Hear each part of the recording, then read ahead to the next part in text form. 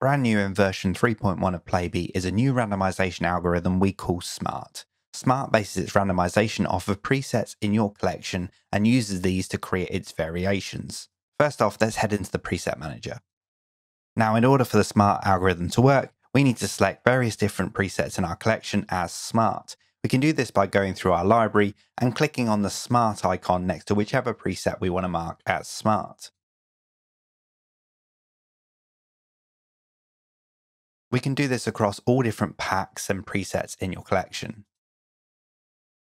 All the presets that we mark as SMART then show up in the SMART folder under Presets and Packs. Going back to the main interface, you can see the interface around the big randomization button has changed. We now have 3 different modes of randomization: the original complete randomization, remixing, and then SMART. Selecting one of these modes and then clicking the random button will then engage it.